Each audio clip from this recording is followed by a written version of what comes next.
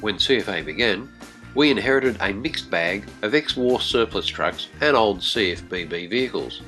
So in 1947, our first custom-built Austin tanker was produced on a Series 1 chassis.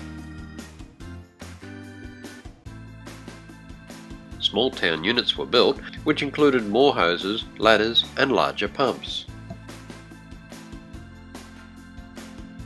Small, agile four-wheel drive Willys trucks were the forerunners to our current ultralights and slip-ons.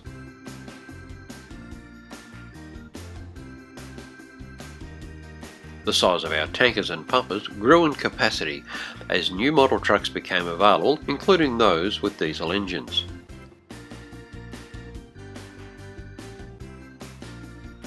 It was soon realised more than one type of vehicle was required for the variety of fire calls being attended.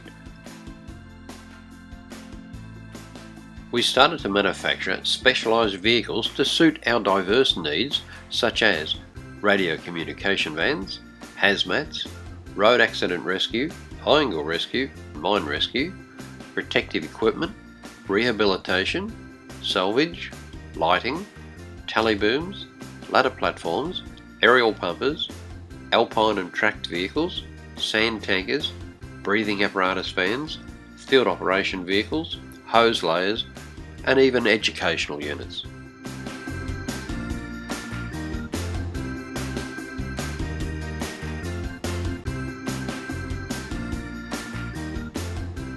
Nowadays, most vehicles are twin-cabbed, are air-conditioned, and have quite comfortable seating compared to our early vehicles.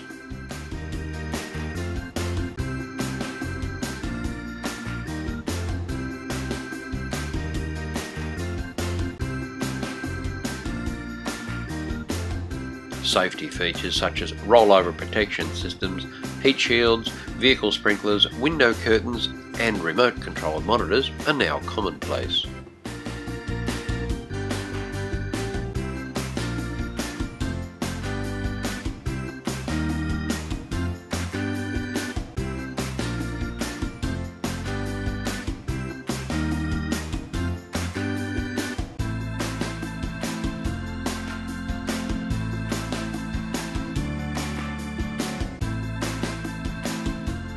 It's amazing just how far we have come, and the journey is not over yet. Who knows what great designs are ahead for us.